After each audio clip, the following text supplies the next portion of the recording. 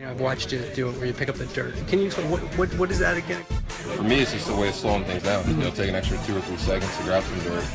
And for me, it's about all my negative thoughts that I have about how did you miss that pitch? Why did you miss that pitch? You shouldn't have missed that pitch. I just kind of am sitting there and I just kind of crush it up. And once I'm done doing that, I just kind of, for me, toss it aside. And that's me basically tossing all those thoughts out. Pitches I miss or foul balls, it just depends. Sometimes I'm locked in, sometimes I don't need it. Sometimes I'm mentally strong enough to say, hey, you missed it. Let's get back in there, let's go. The middle game is what separates the good players from the great players, So anything I can do to get that middle edge to help me stay my best, I'm going to try to do it.